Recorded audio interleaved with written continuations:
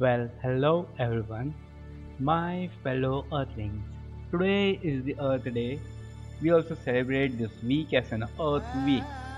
I was wondering, why do we think of going on some another planet when we are living on one and we can live on it and not just live on it but thrive?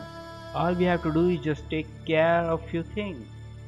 So what we can actually do for Earth? I was also thinking about it. Of course, due to this global pandemic of coronavirus or COVID-19, we are not allowed to go outside and do anything right now. But as soon as this global lockdown is over, we will get a chance to work on it. But how? How an individual can make a difference? How an individual matters? So this curiosity got me to these websites. They show us how each of us can work and make this earth a beautiful tomorrow. So friends, let us have a look at those websites. www.earthday.org. Yes, there is a dedicated website for Earth Day itself. They have all the information about the Earth Day over here and what different kinds of activities have been done until now since the day has been started. Yes, guys, this is the 50th anniversary of the Earth Day. You can visit this website and understand lots of things which will help you to participate in the activities further. They have a history page for the Earth Day. It shows us why and how the Earth Day was started and until now what all has been done since the first Earth Day. United Nations also have a dedicated page for Earth Day. You can visit www.un.org/en/observances/Earth Day. So here you can see a picture of a child participating in the plant workshop organized in Peru. And there are articles which mention how different events affect us, our life and earth in different ways globally. I also found this beautiful website called sciencefocus.com.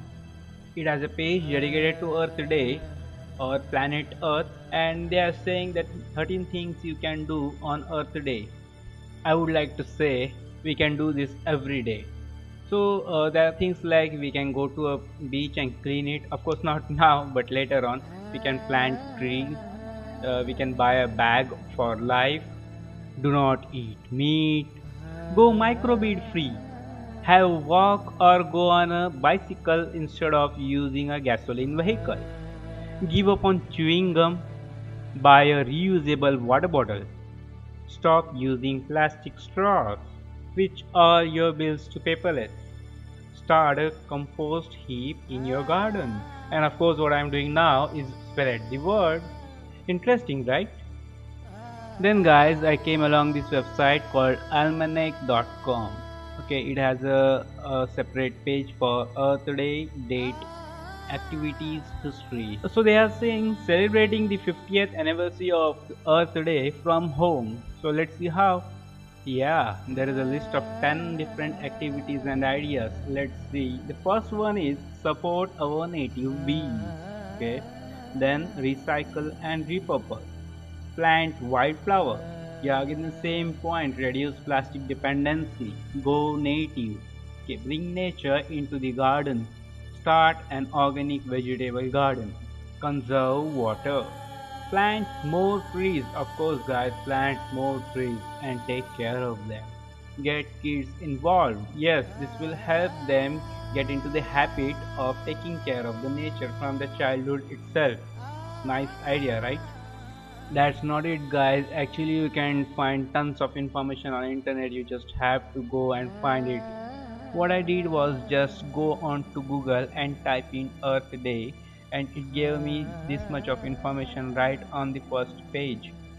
So if all of us take an effort to do something, to find something new and work on it every day, then it is going to make a change. I am very much confident that on the next Earth Day I would be ready to speak out something about the activity I have done and the result I have got and hope every one of you who are watching this video or not watching this video but have done something would be speaking about it the next Earth Day. Thank you guys. It was nice talking to you. I hope everyone gets this message in a positive manner and everyone works on it. Happy Earth Day and Earth Week to all of you. Thank you. Stay home, stay safe.